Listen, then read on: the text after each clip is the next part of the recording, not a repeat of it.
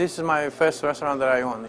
My wife is in front of the house and I'm in the kitchen. We were going to be both in the kitchen because she graduated from the French Culinary Institute. Later on we started, think about, one of us supposed to be in the front.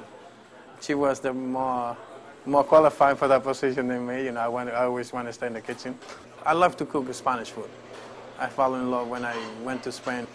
I work for Urena Restaurant and see all the technique they're doing. I kind of feel more comfortable cooking that now than, for example, like Italian food or Mediterranean food.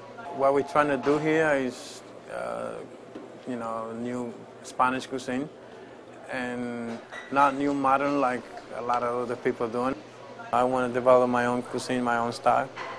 Unfortunately, there's not a lot of good Spanish restaurants in the city, and I think we have a good opportunity to do good Spanish food.